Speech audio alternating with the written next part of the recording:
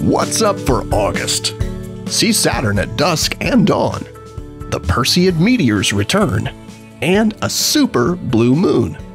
In August, we've lost Venus and Mars from the evening sky, but we'll have great views of Saturn all night. Saturn reaches opposition this month, meaning it's directly opposite the Sun as seen from Earth. Planets at opposition rise just after sunset and are visible until dawn, and it's when they appear at their biggest and brightest for the year. Look for the giant planet low in the eastern sky around 9 p.m. by mid-month, appearing a bit higher each evening as August continues.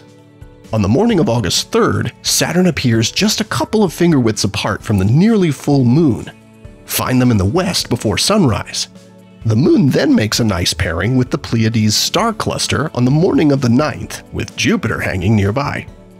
The moon then has a super close meetup with the reddish star Antares, brightest star in the constellation Scorpius, on the evening of August 24th. August brings one of the best-known annual meteor showers, the Perseids.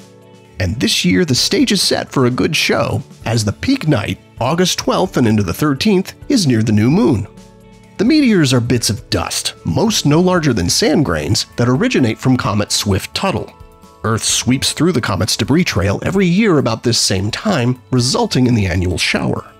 The radiant, the point in the sky where the meteors appear to originate, is toward the northeast, appearing in between the upside-down W of constellation Cassiopeia and bright star Capella.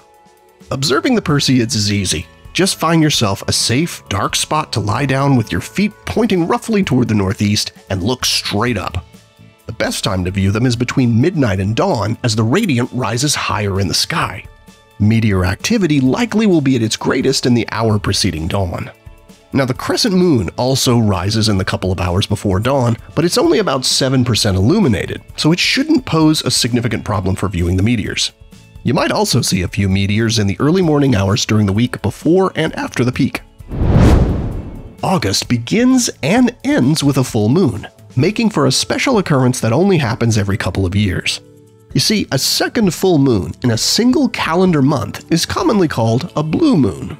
They happen every 2 to 3 years because the moon's monthly cycle is just a bit shorter than the average length of a month. So eventually a full moon will happen at the beginning of a month with enough days left for a complete lunar cycle. When that happens, we get a blue moon. But there's more.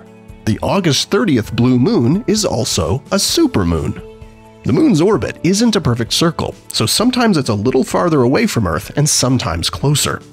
At its closest point, called perigee, it's 14% closer than at its farthest.